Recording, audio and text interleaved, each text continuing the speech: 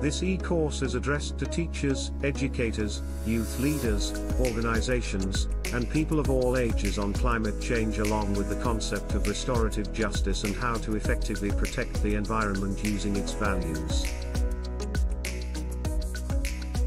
It aims to create in-depth awareness about the climate change, solutions towards sustainable living, which will involve educational settings as they are the center from where ideas and practices propagate.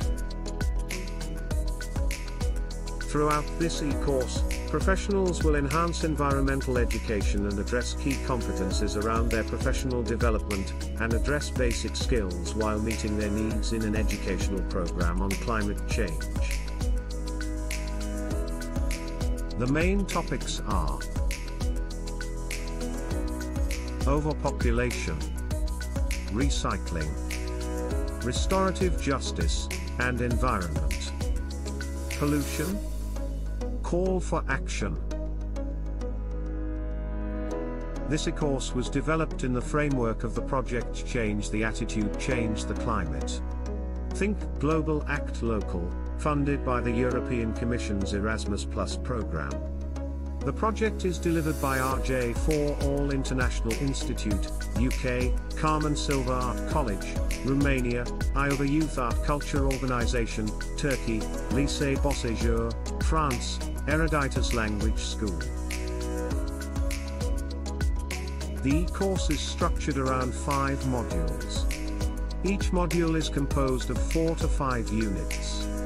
The e-course can be paused and completed at the trainee's own time. Successful completion will lead to CPD, Continuous Professional Development, certification. It takes approximately 20 non-stop hours to fully complete all modules and take the test. There are further reading material that are recommended for additional learning. These could add a further 15 hours of non-stop duration. The e-course is supported by a free trainer's manual. Target groups are